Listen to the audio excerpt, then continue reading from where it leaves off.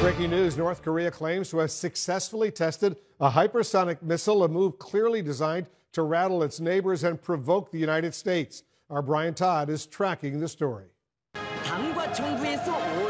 North Korea's aggressive young dictator is back to tweaking, agitating, clamoring for the West's attention, and getting it.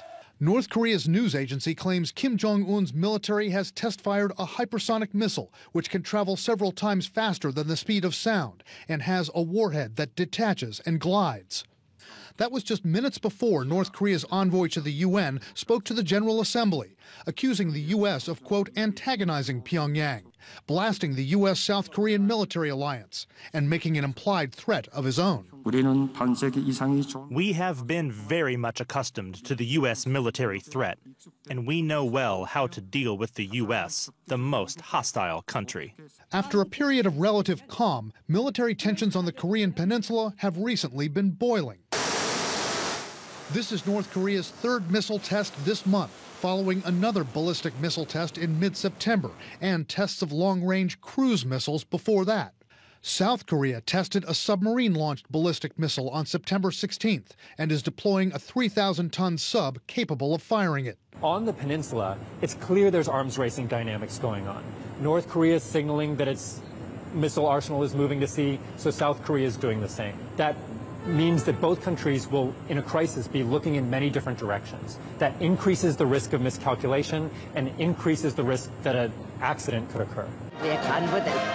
The blur of activity on the peninsula in recent weeks includes a bizarre parade through Kim Il-sung Square in Pyongyang, featuring a hazmat squad, a canine unit, horses, and at the stroke of midnight, an image that got North Korea watchers into a lather.